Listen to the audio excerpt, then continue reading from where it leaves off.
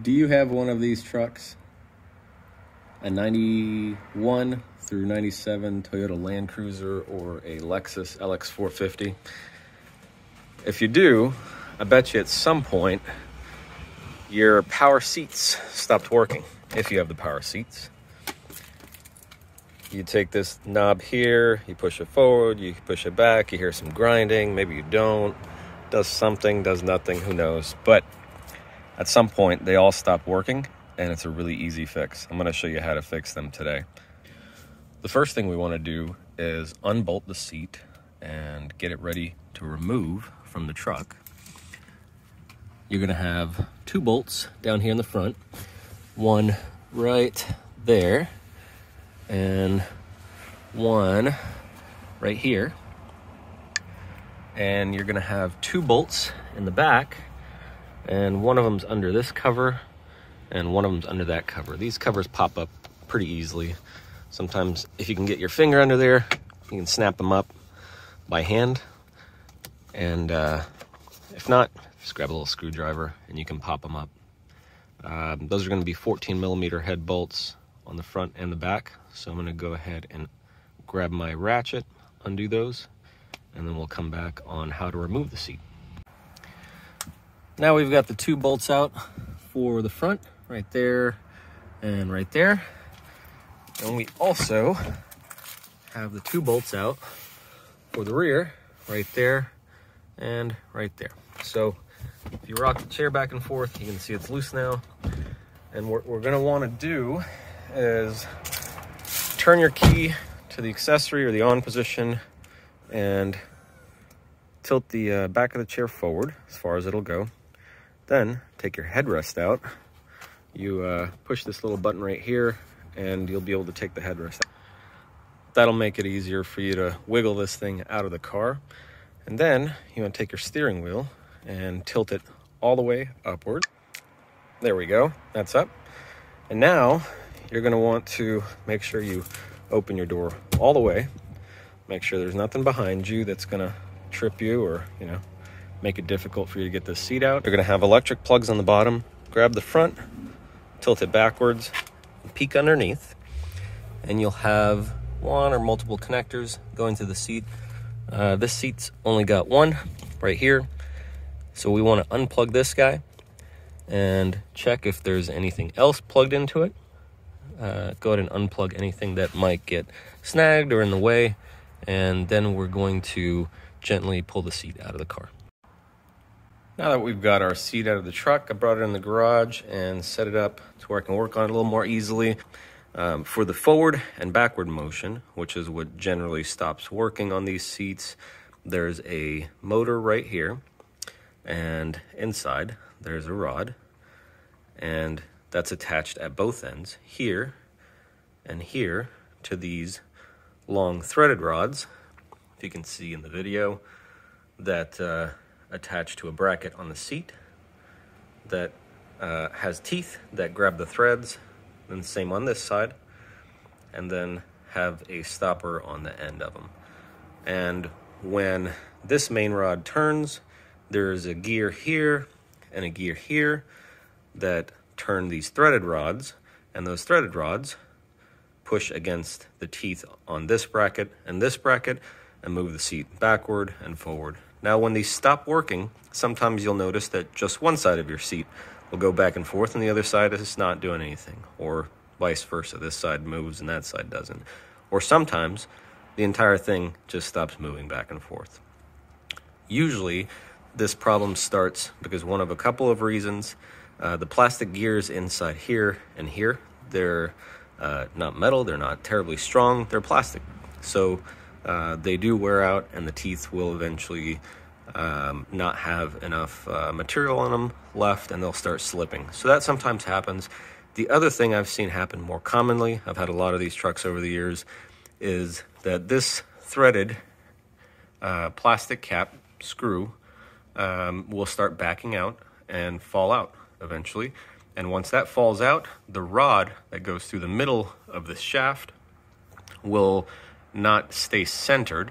It'll move around, it'll wiggle, and then the teeth on the gears won't catch, and they'll either not catch at all and it won't do anything, or they'll catch just enough to where it strips the teeth on the gear.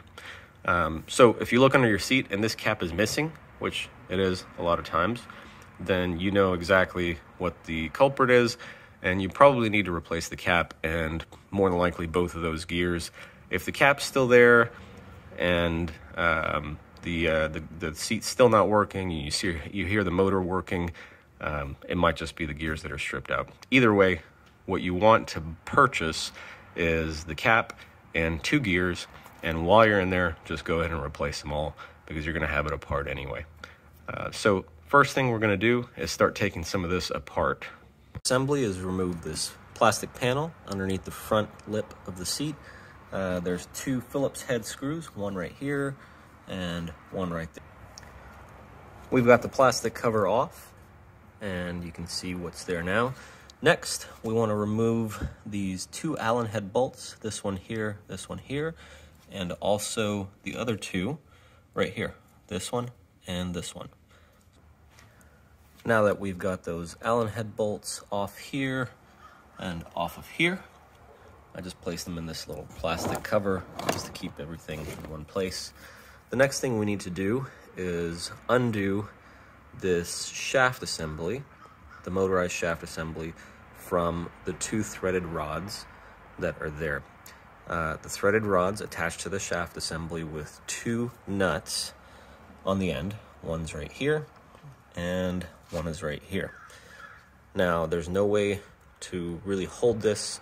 It doesn't have any flat spots you can grip, and also if you notice on the other end, these 2 plastic end caps are here. So what I'm going to do is first remove these 2 plastic end caps.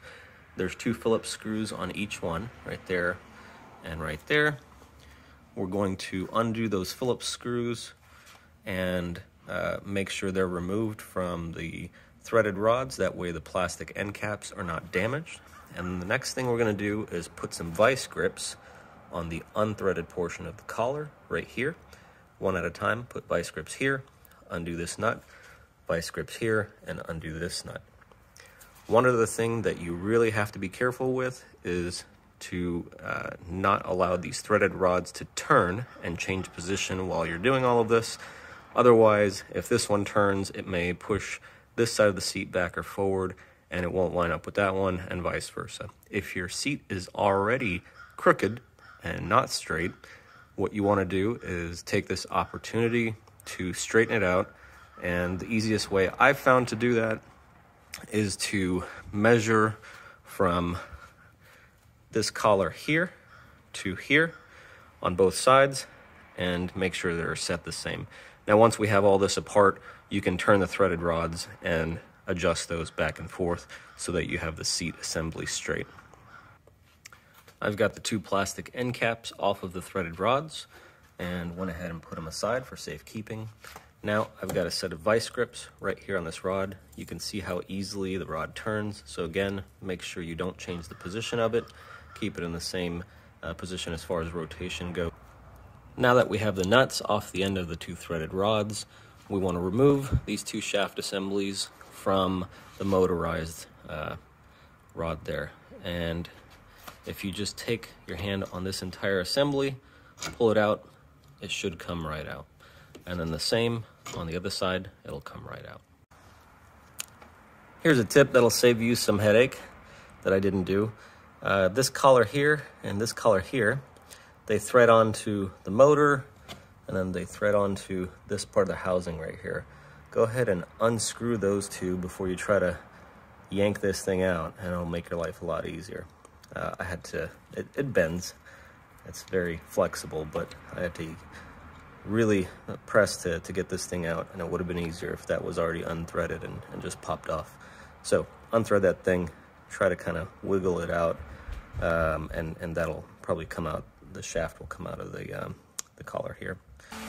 Once you get the 2 Phillips screws out of here and here, wiggle this top piece of the housing around a little bit to loosen it up, and pull straight up, and there's your gear. And I'm not sure if you can see in the video. Let's see. You can see the teeth are eaten up pretty bad. So we're gonna pull that guy off and then replace it with the new one. So let's pull that cap off and see what kind of condition it's in. So I went to pull this guy out, and it looks like somebody glued this end cap onto the shaft, probably because it had popped out and they thought that would be a good idea.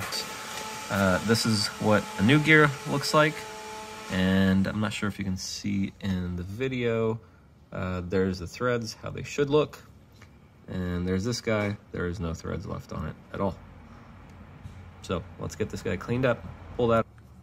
I've got the old cap off, and I went ahead and cleaned up that shaft. I greased all around it. I greased the threads for the screw that turn there, and put a little dab of grease on the end, and then I tried to clean all the grease off of the threads from the inside of this housing.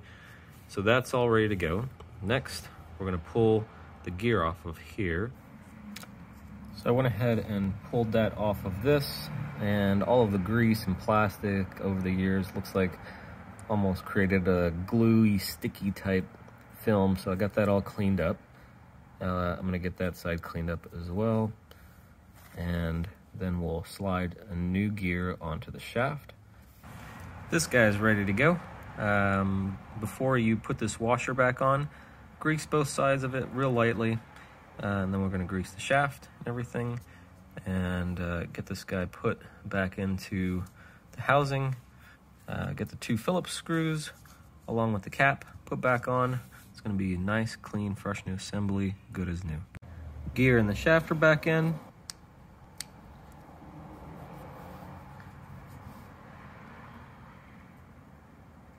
Screws are back on. Now we're gonna do the end cap. And voila, that side is ready to go. Now we're going to do the other side, and then we'll get everything put back together, and we should have a working power seat. Now we've got everything mostly assembled back together. This housing's back in place. We've got the rod that connects the 2 ends of the seat and creates that one long shaft that's attached to the motor. Went ahead and put these plastic caps back on with the 2 Phillips screws at the end of each of the rods. Put your Allen bolts in, 2 here and 2 right here, and put your nut on the end of the shaft there and there. Don't forget the washer behind it, and make sure everything looks good. And I did go ahead and measure from here to here and from here to here. This rod was pushed about a 1/4 inch further out than that one, so I adjusted this one before I put it back into the housing with the gear. And the last thing we need to do is put our cover back on with the 2 Phillips bolts, and the seat will be ready to go back in the car. Hopefully this was helpful for you, and you got a little bit better of a visual to fix the seat in your LX570 or Land Cruiser. I think 1991 through 97 is the time frame where the power seats had these issues. If you have any questions, put them in the comments below. Make sure to check the links in the description to get the exact gears and end caps that are the perfect fit. And see you next time.